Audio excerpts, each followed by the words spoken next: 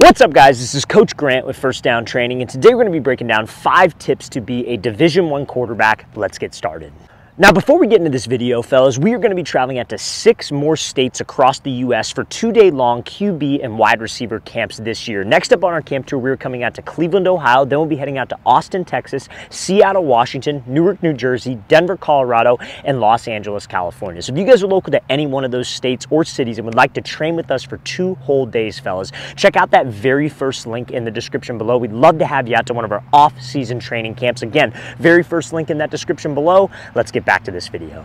Now, anybody watching this who's a high school quarterback, a youth quarterback, you guys know that there are thousands and thousands of quarterbacks who are extremely talented across the country. You know, you go to any like big college camp, any big, showcase camp, which I think is a total scam, but nonetheless, you go to any camp where there's a lot of quarterbacks. There are a lot of guys who are extremely talented. T-shirt and shorts, they can rip the ball, they have a strong arm, they're dead accurate, all of those things. But what separates those 5-star, top-tier, Power 5 players from just the regular average high school quarterback that maybe doesn't even end up playing college football? And usually that's a highlight tape. So the first thing that every single Division I coach looks for in a quarterback is having an explosive highlight tape. Now, you hear that word like explosive. Now, that like usually relates to, a receiver or running back, running the ball 80 yards, breaking a tackle. That's an explosive play. How can quarterbacks be explosive? And there are 2 things that you want to showcase on your highlight tape to stand out to those high-level coaches. Number 1, that's going to be arm strength. So we have probably literally 1,000 videos on this channel all based on arm strength and how you guys can get your arm stronger, the right mechanics having to do with arm strength. That will benefit you. So I highly recommend you checking those out if you need to improve your arm strength. But also you can improve your arm strength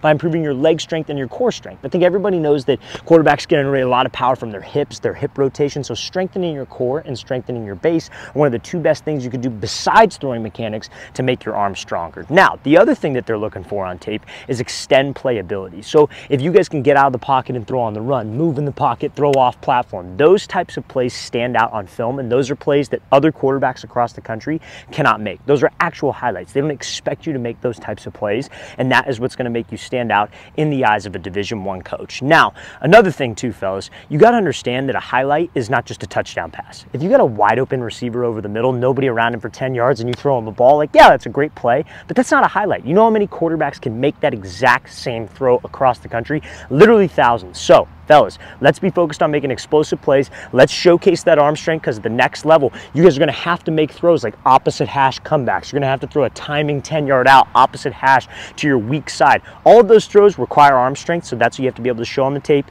and that extend playability.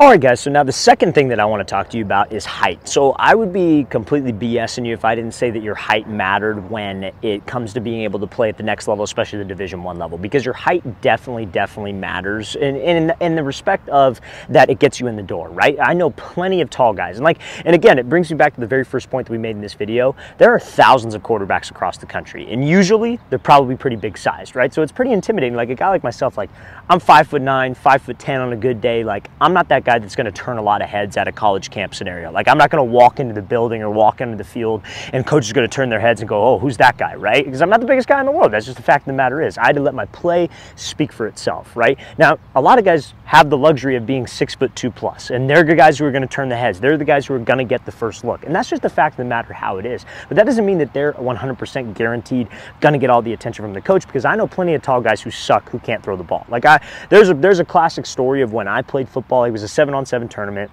I'm probably 5'7" at the time, and I'm playing a quarterback who's 6'7", right? Like a whole foot taller than me, right? And doing the coin toss, it's hilarious because he's a whole foot taller than me. And that guy didn't do anything after high school, didn't play college football, didn't do anything because he sucked. He wasn't good. And at the end of the day, who's going to get the job done on the field, right? And that's what it comes down to. Now, listen, if you're 5'8", 140 pounds, it's going to be tough to get any kind of attention from a Division I school, but that doesn't mean that you can't play college football. That just means that the odds are definitely stacked against you. So the thing that college coaches care about, they're not recruiting basketball players. They're not looking for the guy who could dunk. They're looking for the best football players. So if you're on the undersized side of things, you got to be the best damn football player on your team, in your county, in your grade, whatever you think the best damn football player is, that's what you have to be, and that's the only way that you can make a lane for yourself. Now, you also have to be athletic. You have to be a dual threat if you're going to be on the shorter side of things. Now, reason why I go through this whole spiel is because you can't control your height. I don't care what anybody says. I don't care what anybody says about diet, what you eat, your sleep, whatever. If you're going to be tall, you're going to be tall. If you're going to be short, you're going to be short. That's at the end of the day how it's going to be, and you can't control it. So why not focus on the things that you can control? And you can control the effort you put in, your work ethic, how much better you get, the plays you make on the field, your highlight tape like we talked about in the last example. Don't focus on the height. Don't worry too much about the height. Definitely matters, but that doesn't mean it's the only thing that matters. All right, guys, so now the next thing that I want to talk about that Division I college coaches will look for in their quarterbacks is their size, their weight. How much do they weigh? How big are they, right? So we already talked about height. We already talked about the highlight tape. Now, does your weight actually matter? And the reason why I want to address this is because it doesn't. I'm going to tell you this right now. How much you weigh, the exact pound, does not matter to a certain extent. All of these are always to a certain extent. There's always exceptions to the rule. Now, the reason why I want to talk about this is there's so many people out there that, like, especially quarterback position. We're going to talk about stuff in the gym in a second. But, you know, quarterbacks, you're a very unique individual. You're a very unique athlete. We ask you to do a lot of things that we don't ask a lot of other players to do, right? We ask you to throw. You need to be mobile in your upper half. You need to have good range of motion. You need to be smarter than everybody. There are a lot more important things than the size that you have, right? So if you're like, let's say you're, you know, 6 foot, 165 pounds, like, and you're like, oh, I got to get to 175, I got to get to 175. Somebody said I need to be 180 pounds. Like, don't worry about the exact number. You want to be as big and as strong and as physical as possible, obviously, but that exact number does not matter. Like, trust me, college coaches know that it is very, very hard for males especially to put on weight. They get that. So if you're not at a specific number, it's not the end of the world. Now, another thing too, when you get to college, they will put weight on you. Anybody that's ever played college football, and I myself included, and I didn't play Division I college ball.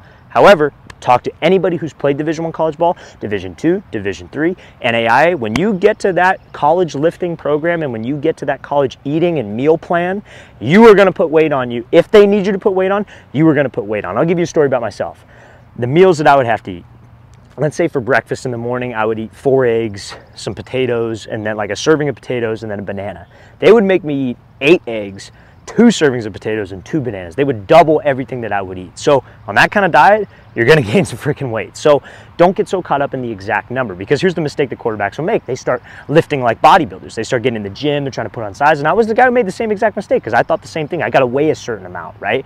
And, you know, they start doing bench, shoulder press, a lot of pressure on their shoulder, losing range of motion. And suddenly your on-field play starts to suffer because you're so focused on getting big like a bodybuilder. Guys, they're not recruiting bodybuilders. They're recruiting the best possible quarterbacks, and that's what you should focus on being.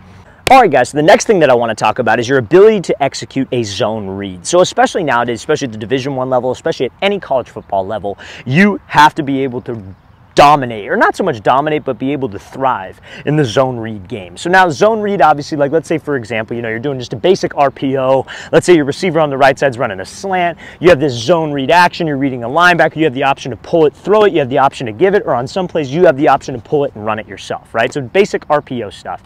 You have to have a knowledge of that specific RPO zone read game and be able to execute it correctly. And that's something that you 100% should work on before you play at the college level, because college offenses are all switching to that. Every single college offense, you see it, it's starting to evolve every year. Air raid, spread, RPO, zone read, and it's a great system. And if you cannot thrive in that system, that limits the options that you have. So I'm not saying that you have to be Lamar Jackson or Michael Vick and be able to run a 4.40 and break people's ankles on a zone read. You don't have to do that. You just have to be smart with the ball. So I highly recommend studying the zone read game and familiarizing yourself with those concepts if your high school team doesn't run it. If your high school team runs it, great. You should already be familiar with it and you should be working on mastering it. But if you're a guy who's maybe in, you know, under center system, let's say it's wing T, maybe you're just, you know, straight drop back pass, you know, West Coast system, whatever it might be, you got to familiarize yourself with those zone read concepts, study the game, so when you get to that college level, there's not a single playbook that you cannot master. All right, guys, so now the last thing I want to talk about that a Division I college coach is going to look for in a quarterback, you know, like let's say, you know, maybe you don't check the boxes everywhere. Let's say maybe you're not the tallest guy. Maybe you don't have the strongest arm. Maybe, you know, you're super accurate. Maybe you're not the fastest on the field, but, you know, you're a good all-around quarterback. What you can do to make up for lack in all those areas is a high football IQ. If you know where to go with the ball and you don't turn the ball over, you're efficient, you have a high completion percentage, you are going to get noticed by people, because that's what everybody wants. Everybody wants a quarterback that they can rely on, and everybody wants a consistent quarterback. Now, people always ask me, like, Coach, how do I know where to make the right reads? How do I know where to throw the ball? When I'm back there, I panic, I overthink things. It all comes down from your preparation. You have to do the pre-work before the game. No quarterback who's ever been successful has ever walked into a game and just played. They have done the pre-work at a high level, let's put it that way, at a high level, at a high school on level. You have to know the defense. You have to know their best guys on defense. You have to know their personnel. You have to know coverages. You have to have a general idea of coverages and what are the best plays that work against those so your offense can be structured to those. That's how you can change plays. That's how you can check out of certain things. Look at Peyton Manning for an example. He's a big guy, you know, but not the physically most gifted dude. Like, dude didn't throw a spiral, didn't have the strongest arm, didn't have great mechanics, but he got the job done. He's one of the greatest of all time, simply because he outsmarted everybody on the field. So if you want some of the material that we offer on reading defenses, post that in the comment section below. Just say, hey, reading defenses material, and I'll shoot you over all the stuff we have that can help you out and help you diagnose those defenses. We have like 500 plus videos all on how to read defenses. So just let me know if you want access to that. But again, fellas, reading defense is one of the best ways. If you know where to go with the ball before the defense does, you will be efficient, you won't turn the ball over, and you will have an extremely high completion percentage, which carries a lot of weight. All right, guys, I really want to thank you for watching. I really appreciate it. If you have any questions at all, don't hesitate to leave those in the comment section below. We always appreciate the feedback. It's always great to hear from you guys. And again, if you would like to train with us in 6 more states this offseason, we're coming all the way from Cleveland, Ohio to Los Angeles, California. Check out that very first link in the description below. We'd love to get you out to one of our off-season camps. I'll see you guys next time.